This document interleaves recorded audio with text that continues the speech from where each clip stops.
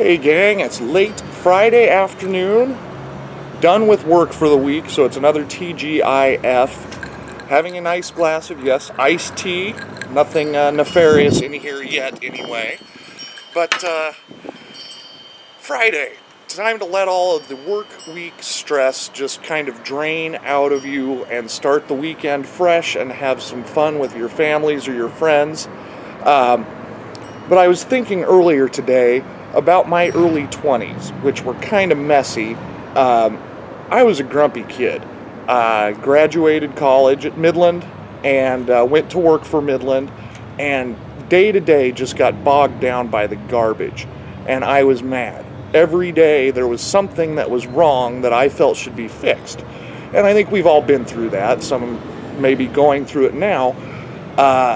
But something changed probably when I was about 24 years old.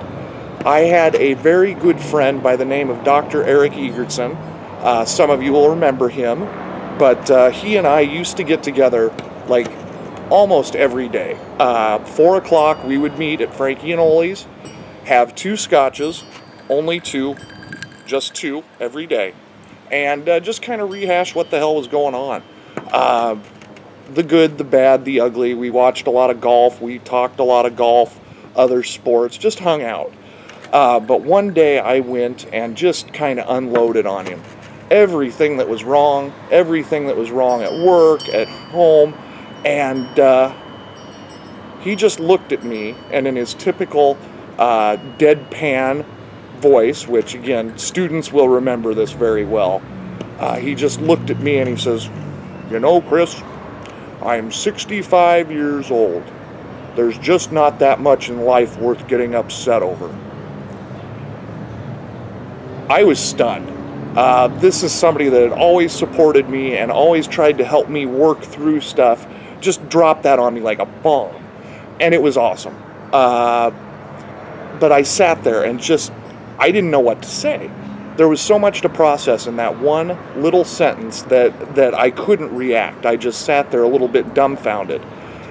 Thought about it a lot that night, and not making this up, the next day I felt 100% better. He was absolutely right, and he has been right ever since. The things that I was spending my mental energy on were so small in the grand scheme of things that I just let them all go.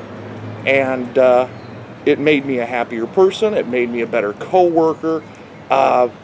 It was a fantastic epiphany kind of experience.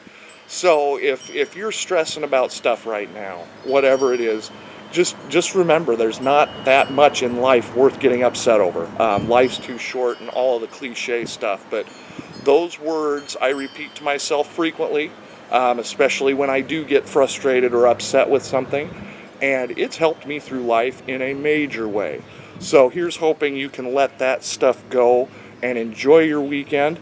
TGIF, I'm going to have some more tea, and you guys have a great time. We'll talk to you later.